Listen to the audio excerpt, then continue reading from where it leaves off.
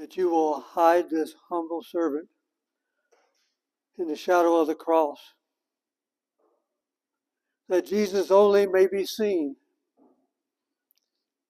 and that Jesus only may be heard. This is my prayer in Christ's name. Amen.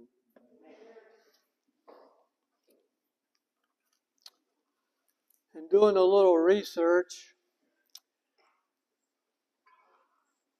I looked to see how much time Americans spent looking at media, social media,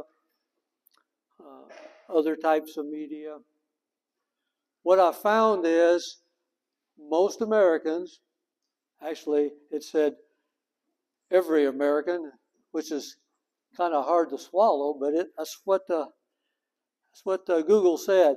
Every American spends 147 minutes each day on social media and other devices. So I was curious, is there a difference between average Americans and Christian Americans? So I asked Google that. I was taken back that Google was silent.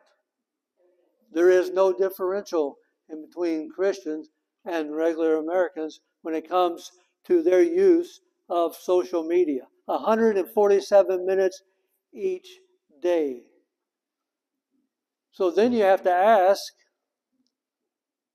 what is this media teaching these individuals?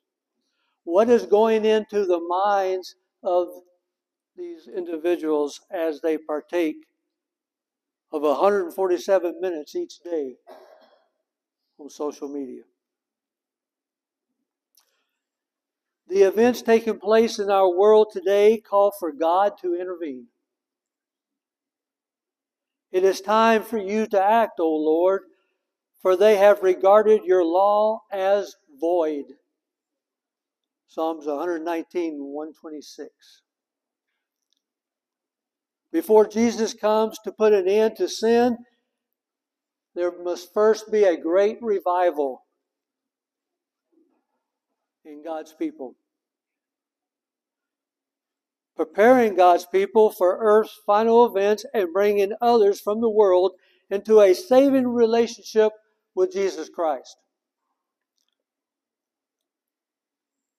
I want you to turn to in your Bibles, your devices. It's all right if you're looking at God's Word on those devices. To a often quoted, often read text in the Old Testament, 2 Chronicles 7:14. And I want you to turn there because I don't want you to miss all that is contained in this passage.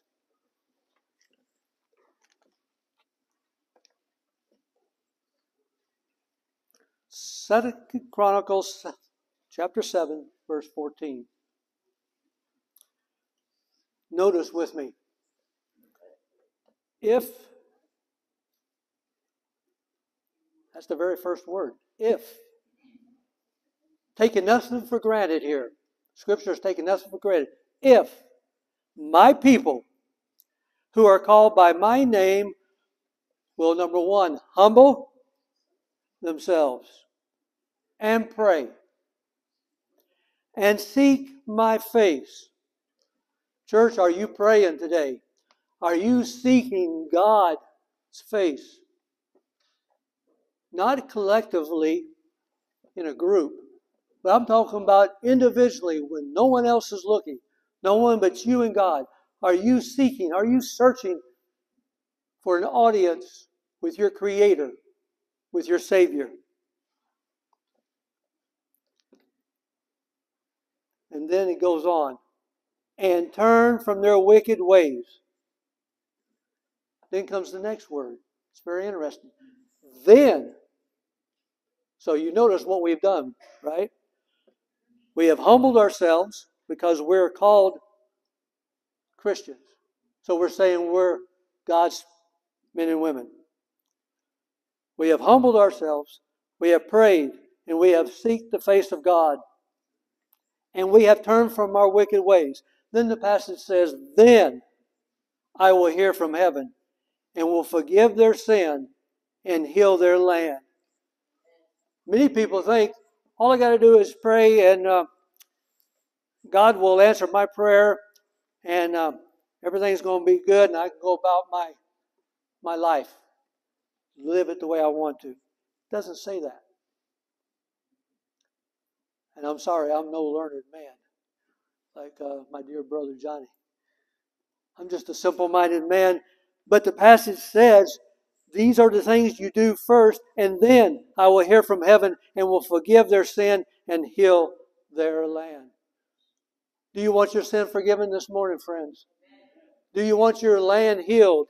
And that healing of that land, as far as I'm concerned, is the earth made new. God is ready and willing to pour out His Spirit, but revival requires not 50%, not even 85%, but revival requires 100% surrender to God on my part and on your part.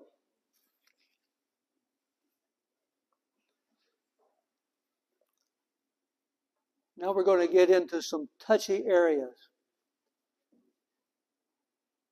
where no man dare go. It's not politically correct. So I guess this morning I will be politically incorrect. Romans chapter 12. Turn with me there.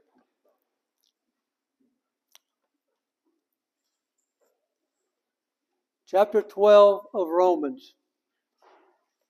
And we see what advice the Apostle Paul has for you and I this morning. Beginning with verse 1. I beseech you therefore, brethren, by the mercies of God, that you present your bodies a what? A living sacrifice, holy, acceptable to God, which is your reasonable service. But he doesn't stop there. For now, he's going to get real personal. Verse 2. And be not conformed to this world, but be ye transformed by the renewing of your mind, that you may prove what is that good and acceptable and perfect will of God. I told you that Google didn't give me any information regarding the difference between Christians and regular Americans on social media and the use thereof. So what is going into our minds as Christians? We've already said in the passage there in 2 Chronicles that we are God's people. We're God's men and women. So what is going into my mind? What is shaping and forming my character on a daily basis that testifies to the rest of the world, that man, that woman is ready for Jesus to come?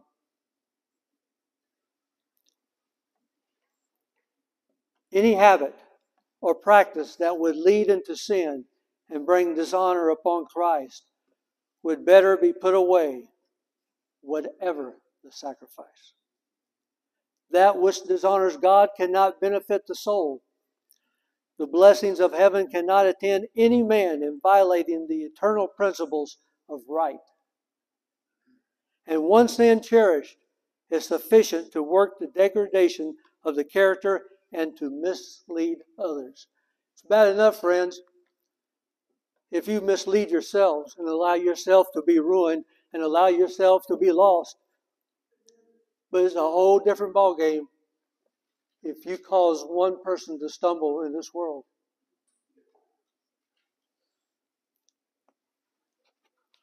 Philippians 4, verse 8.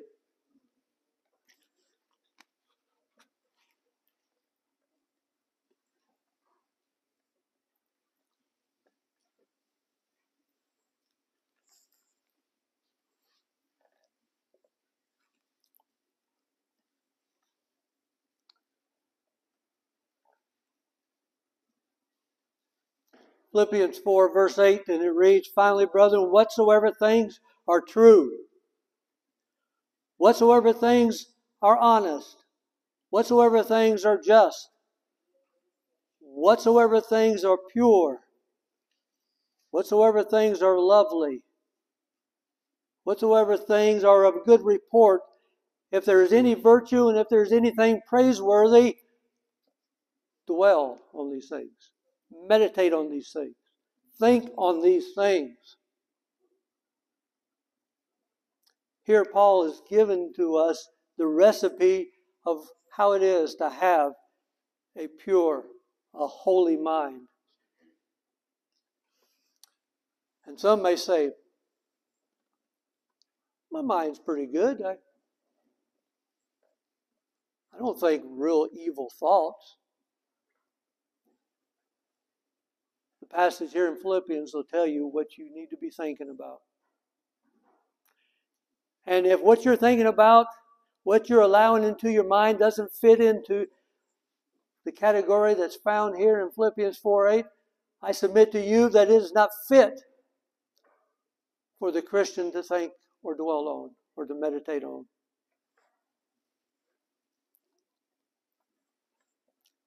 We're going to go a little deeper and a little further. Romans 8, verse 6.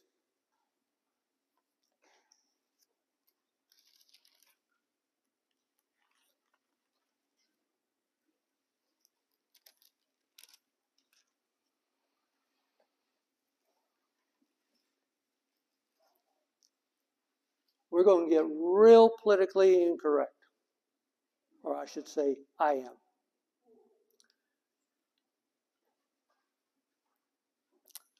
For verse 6 says, "For to be carnally minded is death, but to be spiritually minded is life and peace." You want life? You want peace? Then you need to be spiritually minded. And Philippians told us the things that are awesome for you to dwell on, things for you to meditate on. There's a lot of things in this world that we could think about to meditate on, but are they good for us? Will they enhance my relationship with Jesus Christ? Will it tell to myself and my family and those who know me best, my co-workers, the stranger that I meet, that I'm an individual who is preparing for heaven? Verse 7. Because the carnal mind is enmity. That's a kind of a fancy word. Enmity against God, neither indeed can be. And so I went to my trusty dictionary to find out this word, enmity. And I find that it has two meanings. Neither one are really good. One is to be against. And the other word is hostile. So if I'm carnally minded, if I'm not spiritually minded, I am in essence hostile to God. Does that sound like someone who is preparing for heaven?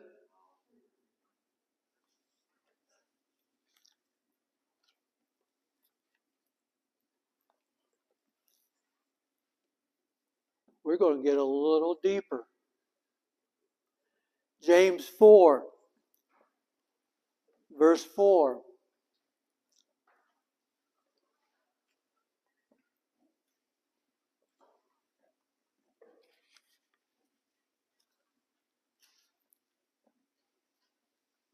James 4, verse 4.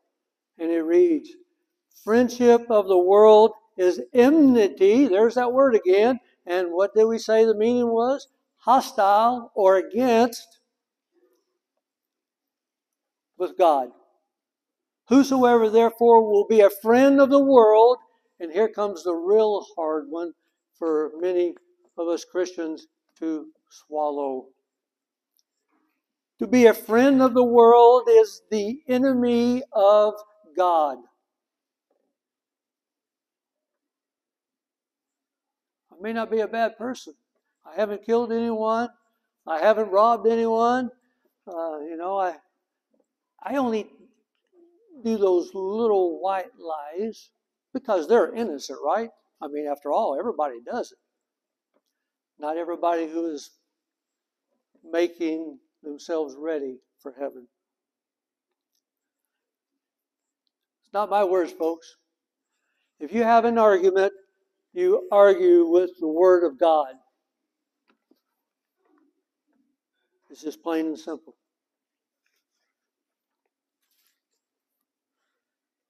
John tells us in 1 John 3:2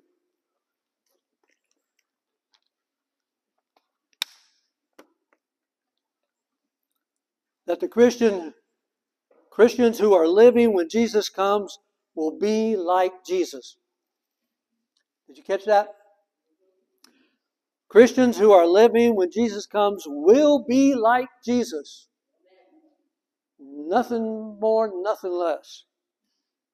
1 John 3:2 says, Beloved, now are we the sons of God, and it doth not yet appear what we shall be, but we know that when he shall appear, we shall be like him, for we shall see him as he is. How much are we to be like him? The word like, translated from the Greek, means just like. So, not close to, not vaguely, but it says just like Jesus. Through the infilling of the Holy Spirit, Christ will come and live in each of us. And because of Christ's indwelling presence, the Spirit-filled believer will have the mind of Christ. Do you think that the mind of Christ is thinking and dwelling on the things that we read in Philippians 4, verse 8? Exactly. Because you see, the writers of Scripture were inspired by God to write. Philippians 2:5 says, Let this mind be in you, which was also in Christ Jesus. Believers will have the likes and the dislikes of Christ. Get that now. Believers will have the likes and dislikes of Christ. The love of righteousness and sanctification. And hatred of sin. Jesus is looking for men and women at this time in Earth's history that are not afraid to call sin by its right name.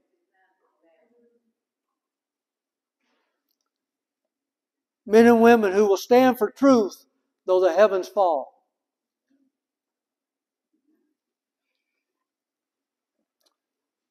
They will have the same desire to obey the Father that Christ has. Jesus was in all points tempted as we are, yet without sin.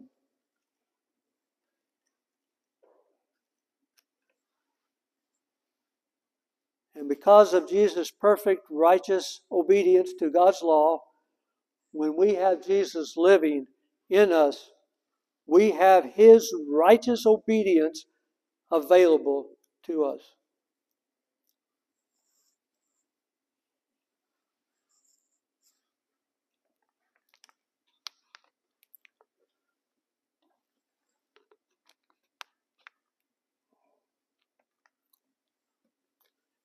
Permit me this morning a little leadway to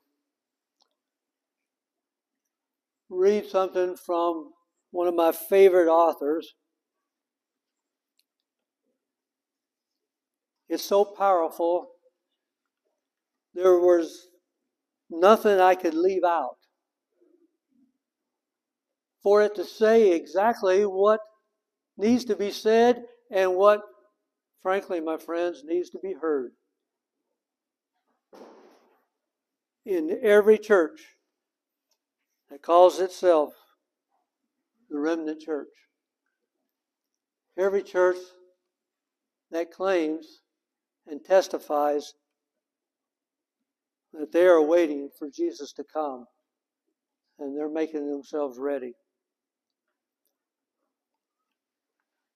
Those only who have clean hands and pure hearts will stand in the trying time.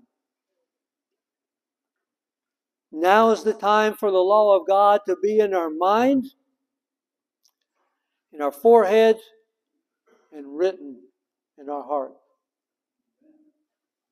The Lord has shown me the danger of letting our minds be filled with the worldly thoughts and cares. I saw that some minds are led away from present truth and have a love of the Holy Bible by reading other exciting books. Others are filled with perplexity and care for what they shall eat and drink and what they shall wear.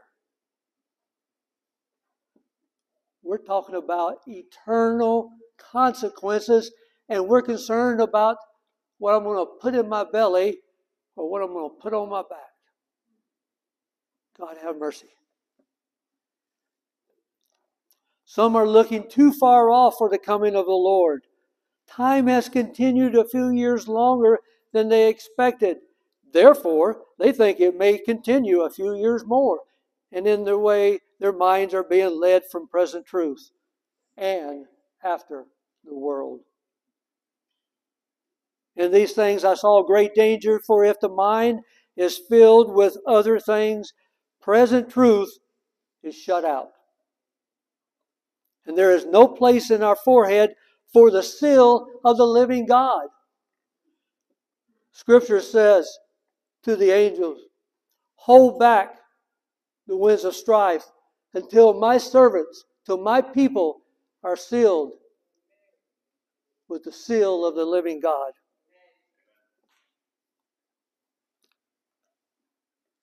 I saw that the time for Jesus to be in the most holy place was nearly finished, and that time can last but a very little longer. What leisure time we have should be spent in searching the Bible, which is to judge us in the last day. My dear brothers and sisters, let the commandments of God and the testimony of Jesus Christ be in your minds continually, and let them crowd out worldly thoughts and cares. And when you lie down and when you rise up, let them be your meditation. Live and act holy in reference to the coming of the Son of Man. The sealing time is very short and will soon be over. Now is the time while the four angels are holding the four winds to make our calling and our election sure.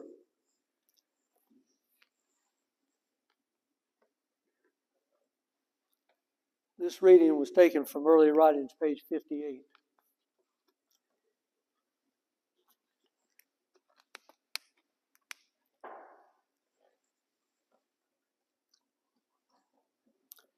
Revelation 14, verse 12 says, here is the patience of the saints.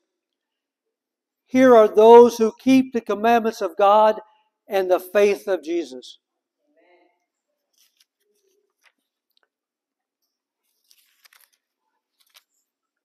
Dear church, I want to ask you something today.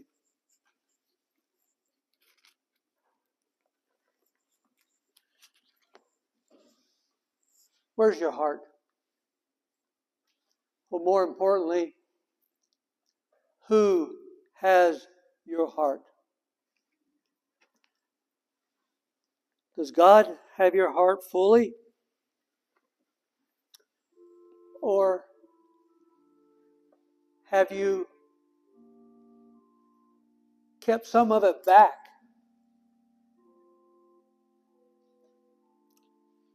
for your own plans, your own use?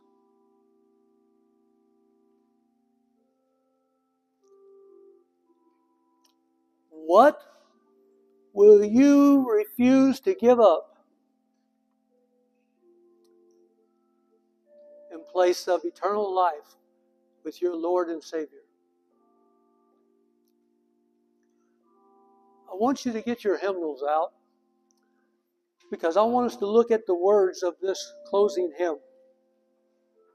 Many times we sing these hymns and they're beautiful, and I love them because they speak volumes to my heart.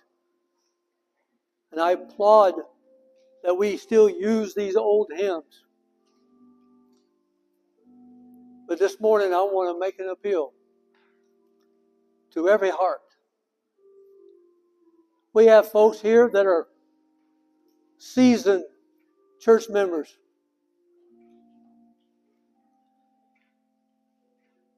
We have brand new folks who just love Jesus. And we got some that maybe never have professed anything. Or maybe even you've given your heart to God years ago. But the cares of this world has interfered with your relationship to Jesus. And if you're honest with yourself, you know you're not ready. If probation closes today for you, will you be ready when Jesus comes? Look at the words with me. Nothing between my soul and the Savior. None of this world's delusive dream. I have renounced all sinful pleasure. Jesus is mine. There's nothing between. Nothing between like worldly pleasure. Habits of life, though harmless they seem, must not my heart from Him ever sever. He is my all. There is nothing between. Nothing between many hard trials. Though the whole world against me convenes, watching with prayer and much self-denial, triumph at last, because there's nothing between. Friends, you and I have to get to the point where we're willing to give it all up for Jesus. Get to the point where there's nothing between my soul and my Savior. And as we sing this closing hymn, I invite each of you, right where you stand in your pew, to make a recommitment, a rededication. Or if you've never made a commitment before, let today be the day that you make that commitment to Jesus Christ. I'm not appealing to you. Jesus is appealing to you. You're not saying no to me or to this church. You're saying no to Jesus Christ, who died for you, whose blood was spilled that you might have eternal life. Let the sun not go down another day before you truly can say, there's nothing between. Please stand and make that commitment.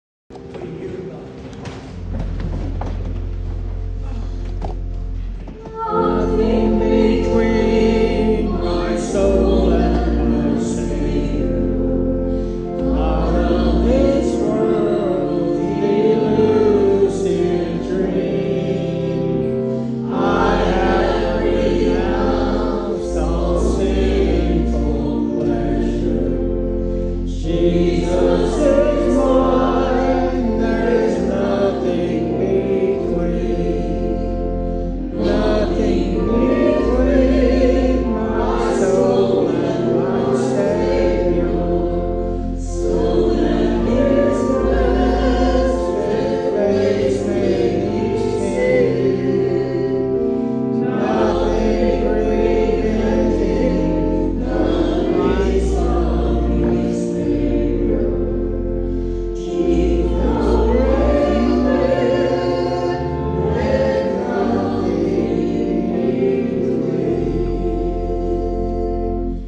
nothing between my world of